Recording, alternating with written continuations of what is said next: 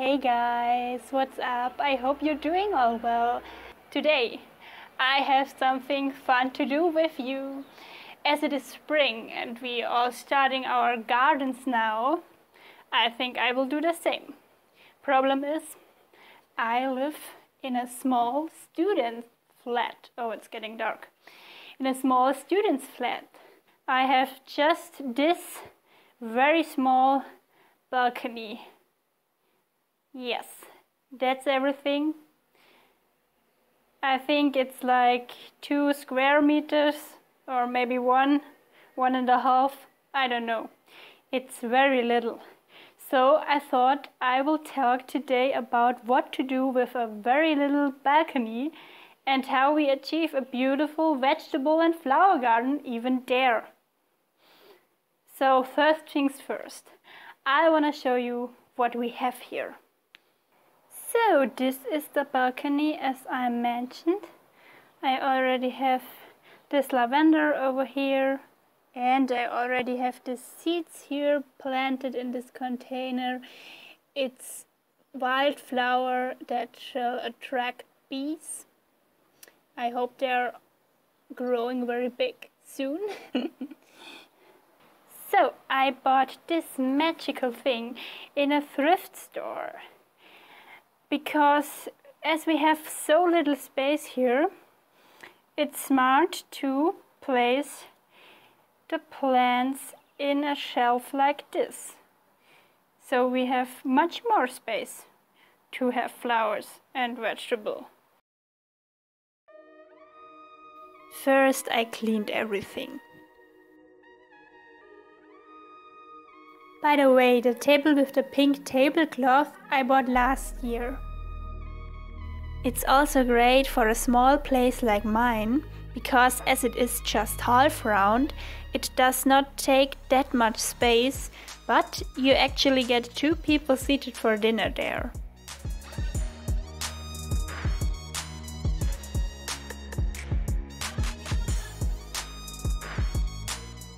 And then I started to plant.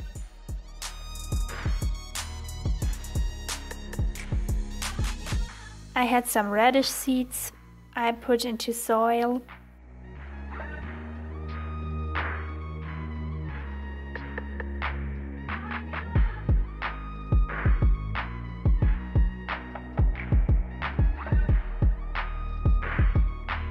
I also bought a paprika plant I wanted to put in a bigger plant pot. Can anyone tell me why this already have ready fruits now in early spring? I don't know what they did to this plant.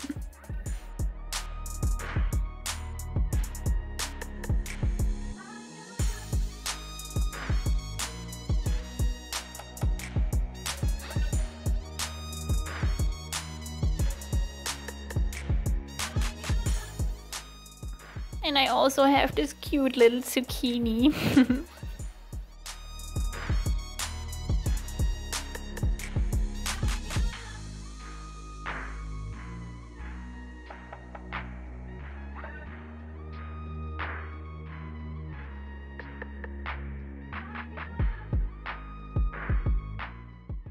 So now we have our first guests in our shelf. We have the Miss Paprika plant and her husband, the lavender. And of course our little zucchini here and the radish. But yeah, we can't see any plant here now because it's not growing yet. So it's not that exciting. But of course, this little guy in his very big container has consumed all of our soil. So we have to get new one before we can continue planting. So I just head over to the garden market. One eternity later. In this big bowl I wanted to plant my Mediterranean herbs, the oregano, thyme and curry plant I bought. For drainage I put stones on the bottom.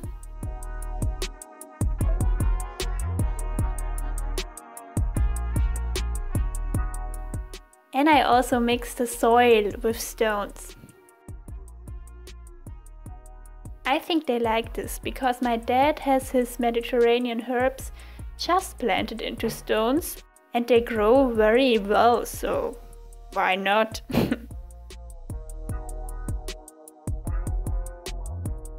On top I also decored it with some beautiful stones I got from holidays in Croatia and Norway.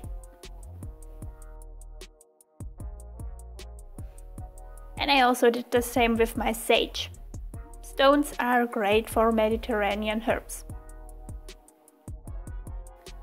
Then I got a basil. And basil is a very complicated herb to have. First of all, I gave it a bigger container so the roots have more space.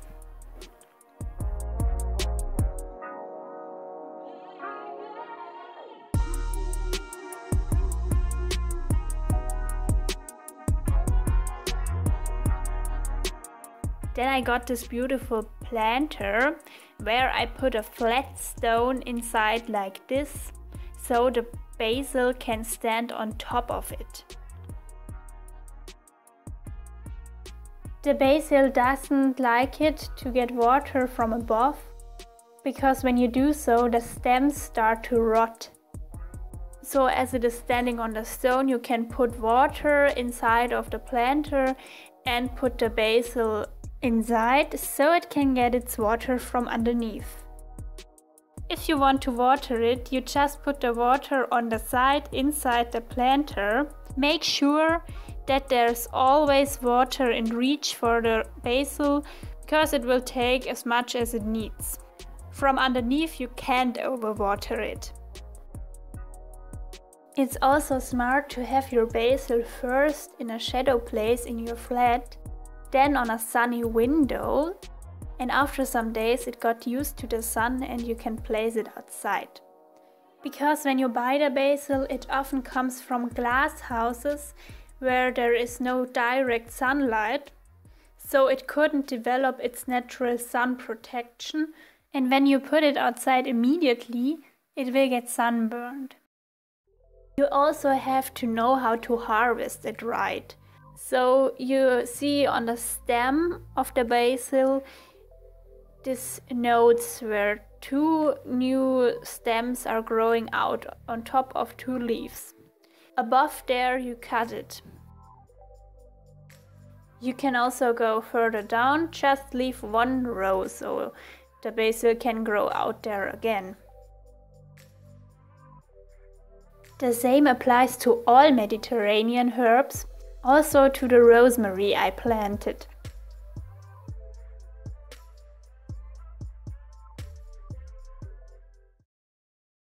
Guys, it's actually 6 weeks later.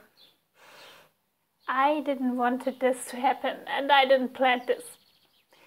But I ordered plants online because of the coronavirus and they didn't arrive. Yeah, I ordered them 6 weeks ago.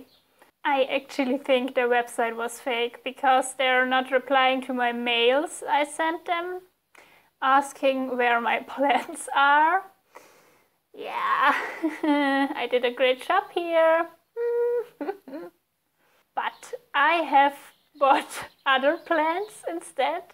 I bought strawberries and the sage flower and also this dipladenie, whatever this is, but the picture looks nice. So I'm just going to plant everything now and I will put this shit away and clean everything up again. And then it is ready and I can show you the results and the before and the after. But I think you've seen me planting in this video enough, so I'm just going to do that now and then everything will be ready. I hope you are excited as me. I'm just going to do my job now. I also decided to put the pigeon spikes away because they don't look nice. And I don't care so much about pigeons anymore. Well, I think I say this as long as they don't shit on my table, but okay. By the way, this is Jacob. His job is to scare the pigeons away, but as you see here, they think he's more like a comfortable seat.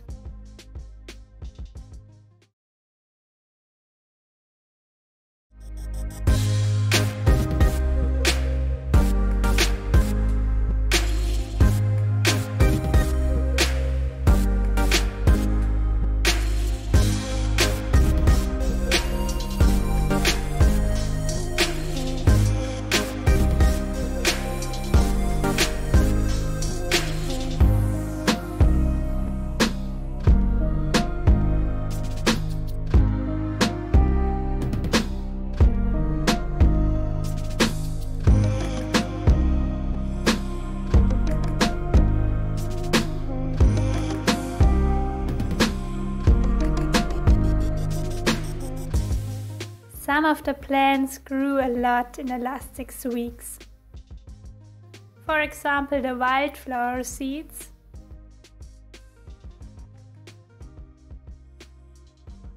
but also the zucchini.